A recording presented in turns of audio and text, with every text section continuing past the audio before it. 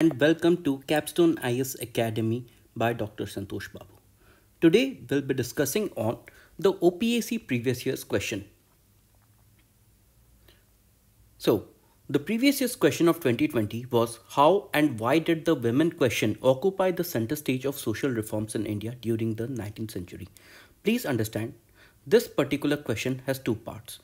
Part 1, how the women question occupied the center stage of the social reforms in India, and next, why the women question occupied the center stage of social reforms in India. So let us address this question in two parts.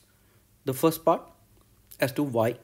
The why part number one is that the prevalence of the female infanticide.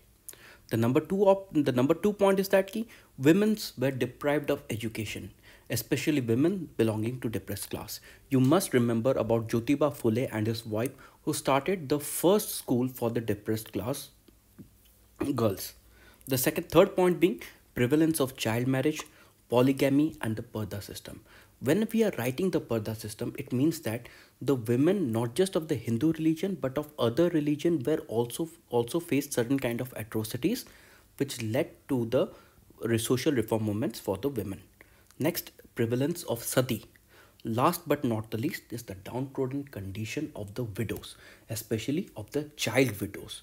Girl child who were subjected to child marriages also faced the problems of the widowhood at a very earlier age, and they were not able to remarry.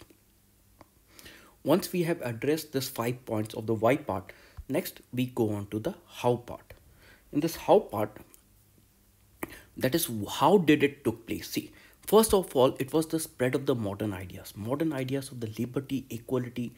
This spreaded with the western education that was introduced in India.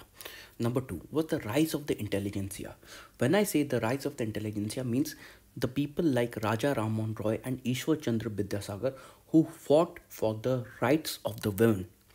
The third point being the legislation of the East India Company. It was due to this intelligentsia that the East India Company did realize that women of India and the atrocities that they were facing. Hence, it was William Bentinck during whose era the Bengal Sati Regulation of 1829 was passed, and this act made sati illegal. Similarly, it was in 1856 that Lord Canning passed the Widow Remarriage Act. The next fourth point is formation of the social reforms organization. Social reforms organization like Brahmo Sabha belonging to Raja Rammohn Roy, and Young Bengal movement started by Henry Vivant Desrosiers. Now this social reform organization, they were very vocal and they supported women education, women rights to property, etc. The last but not the least is the rise of the vernacular newspaper. Please remember that it was the vernacular newspaper that actually helped in spreading the idea of the women's reform. It actually gave an idea of the kind of atrocities that women all over India were subjected to. So with this 5 points in the why part and 5 points in the how part, we will be properly addressing the demand of the question. 10 points for a 10 marker question. Hence, the examiner will not get any point where he or she can reduce your mark. Thank you. That will be all for today.